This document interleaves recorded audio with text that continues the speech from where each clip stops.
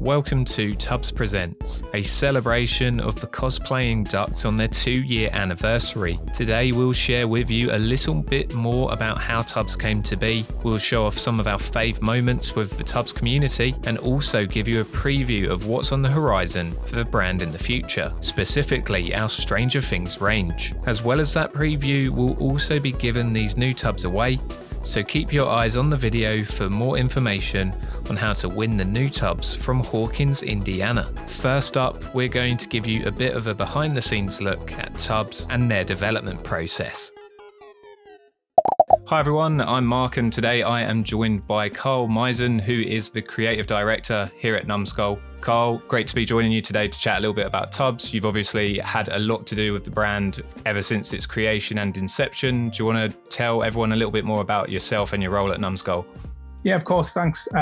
So yeah, I'm the creative director at Numskull. So I look after the design studio and the teams within. So we have two fairly big teams of 2D designers and 3D designers. Obviously at Numskull, produce a kind of a wide variety of product. And yeah, Tubbz actually come to us by complete chance.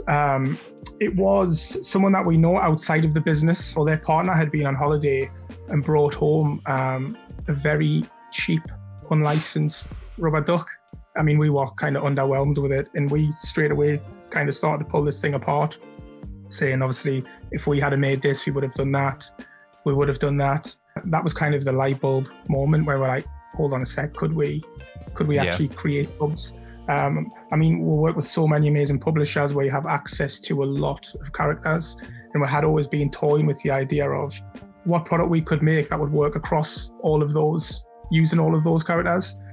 And that was just at the time we thought, could ducks be it? We basically just started to kind of do all the concepts and creations from there. Was there any other kind of names that floated into the hat? Because Tubbz is a quite distinct name, and I've heard a few murmurings internally about some possible names, which I'm happy we didn't go with. No, well, it's funny. So the original name was Tubbz. Yeah, that's what I was thinking about. Yeah, it's Tubbz. So I was distraught when we had to drop that, but it sounds strange. We'd been calling it Tubbz for so long. Yeah. Kind of like changing the name of your 2-year-old child. It just we were so used to calling it Tubbz. And where that come from was we wanted it to go in a bathtub, and it was your little buddy. So bathtub buddies from Tubbz. I mean, I'm glad we had to change it now. But yeah, it's one of those where you kind of have to do checks to make sure you can use certain terms and things, and it just turned out that we couldn't go with Tubbz. Bit of a blessing in disguise, I think. Yeah.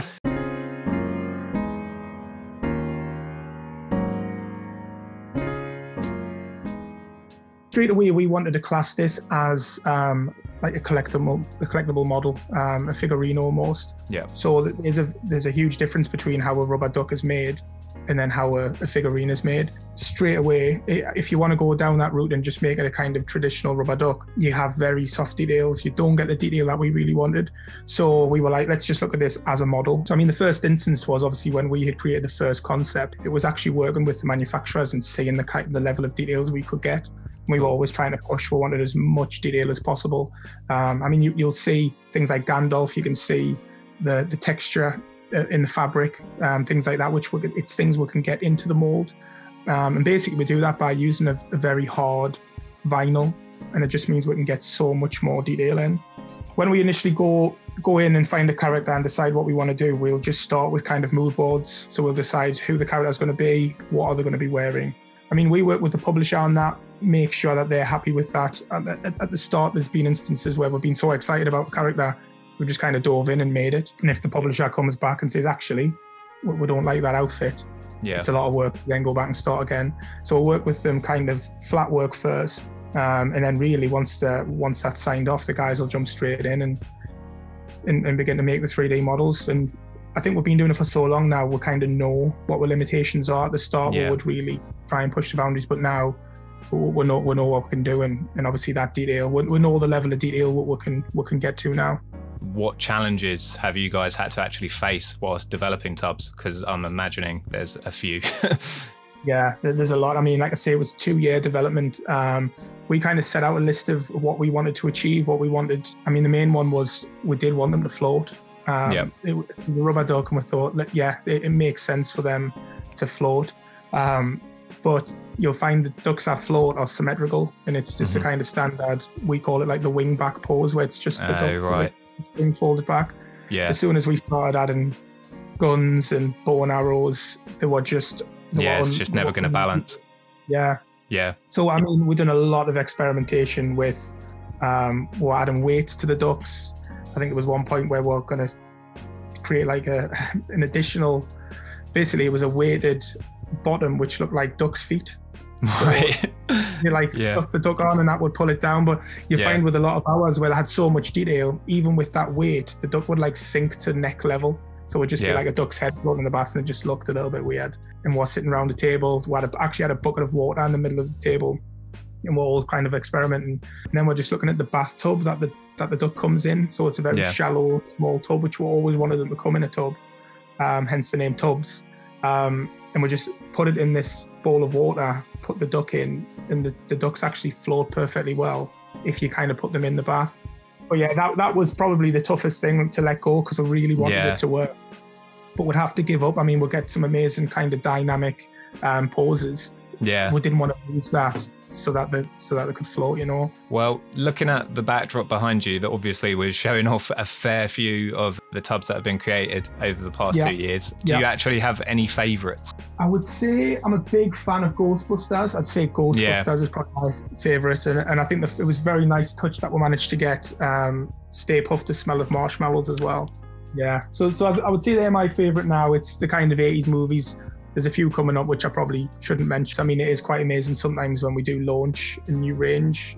Obviously, we're aware it's been around for 2 years.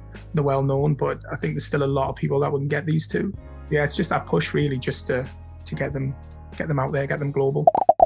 Another highlight for Tubbz over the past year has easily been the creation of our fan group, the Tubbz Club, which you can find on Facebook via this QR code link. This has been a community we've developed for our followers to share images of their Tubbz collections, memes, custom paint jobs, and suggestions for who they'd like to see become a Tubbz in the future. We even offer secret previews of our new announcements before we go public with our launches, so you can get a little bit of a sneak peek at what's coming up in the horizon. For us as a brand, we've absolutely loved chatting with you on the Tubbz Club, as it really has revealed who the superfans are, and you can't announce a Tubbz superfan without mentioning Vincenzo. Vince has been a leading member of the community, largely down to his amazing enthusiasm towards Tubbz across the board, and he has bought every single Tubbz we've ever released. Dubbing himself the Tubbz Collector, we've absolutely loved seeing his collection grow with each month as his display becomes more and more impressive. We've created a lot of 3D Tubbz for the benefit of our favourite influencers and celebrities, but creating Vincenzo's as a thank you for all the support he's given us is easily one that we will forever cherish. Here he is recreated as a Tubbz in all his glory. Quite the likeness, right? Maybe one day we'll create those super cute miniature Tubbz that he holds in his arms. We'll leave a link in the video description to the Tubbz Club. We'd love to see you there. It's time for what you've all been waiting for, the exclusive reveal of our Stranger Things Tubbz and the accompanying giveaway. Hi everyone, so it's the moment we've all been waiting for, the reveal of our Stranger Things Tubbz. Super excited to show these off, so let's just get straight into it. We're starting things off with the reveal of 11. Here she is in all her glory in Tubbz form. I won't show you the other side of the packaging just yet because it will reveal the other characters and who they are. So we've got this cool Stranger Things branding on the packaging, showing off the boys on their bikes. But that's not what we care about at the moment. Let's see 11 up close and personal. Here she is. So this is obviously based on her season 1 design after she's already met the boys. We've got the iconic waffles that she picks up from the supermarket.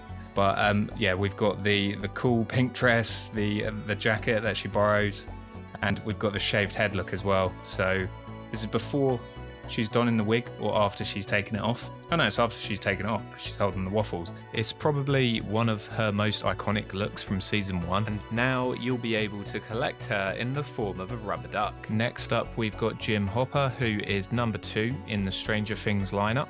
And yeah, the likeness is just awesome. We've got the Hawkins police logo on his outfit.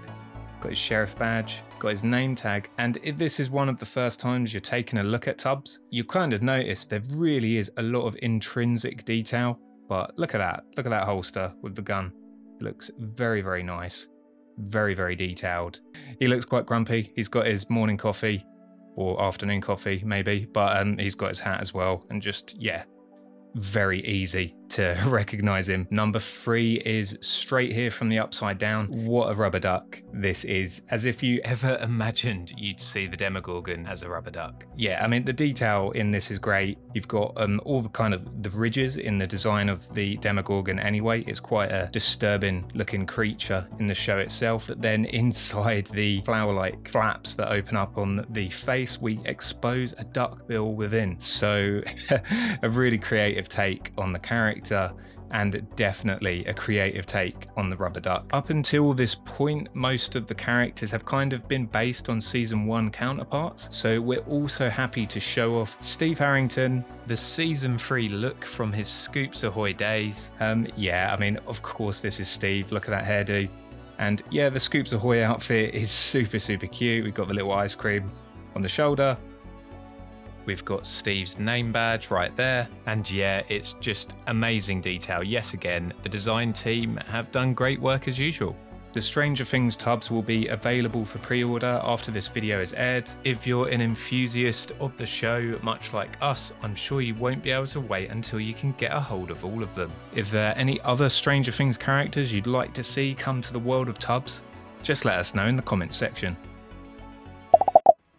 So what did you think of that exclusive preview? The Stranger Things Tubbz are looking great and we can't wait to release them. If you'd like a chance to win the samples we showed off today, all you need to do is like the video, drop a comment down below telling us which of these you most like the look of, and also subscribing to our YouTube channel. We'll pick a winner at the end of August, so you'd better make sure you were quick. There's plenty more for the cosplaying ducks to come in 2021. We hope you enjoy what's on the horizon, and thank you once again for all the support across what has been a challenging time for businesses across the globe. This has been Tubbz Presents, and we thank you for all the duck enthusiasm.